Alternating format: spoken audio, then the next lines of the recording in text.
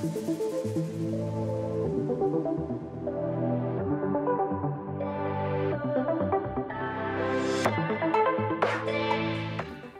science community.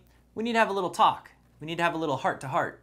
As a marine biology teacher, I teach algae every year. I've been doing it for a decade. And every time I get to the point where I'm teaching my students about algae, I get angry. I get infuriated. The definition drives me crazy because there are 3 different definitions for what is algae. Let's talk about it. The first definition is any photosynthetic organism that is not a plant. My students like this definition. It's easy. If you're photosynthetic and you're not a plant, you're algae. Great, simple, done. I have a problem with it though. We'll get to it.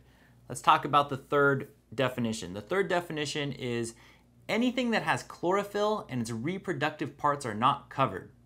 Well, plants have chlorophyll and their reproductive parts are covered.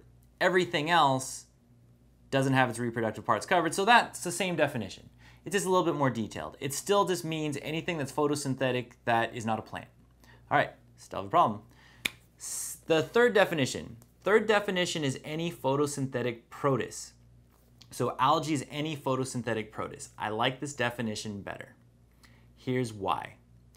Prior, we talked about taxonomy. Taxonomy was a way of organizing and naming organisms, right? And so the first level of taxonomy is domain. Domain's the broadest group.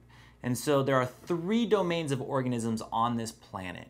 We have archaea, bacteria, and eukarya. So forget archaea for right now. We're going to talk about bacteria and eukarya.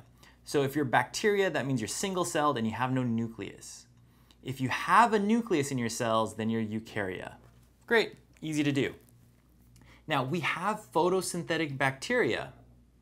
And of course, we have photosynthetic eukaryotes, or eukarya. And so if the definition is any photosynthetic organism that is not a plant, that means we have the domain bacteria and the domain eukarya being classified into the same group of algae.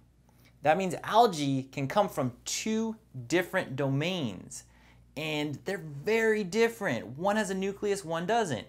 That's a big deal when it comes to science. And so I don't think that we should be combining 2 domains into one group called algae. Photosynthetic bacteria are very important. I think that they should have their own classification besides algae. Okay, so let's go with the definition I like.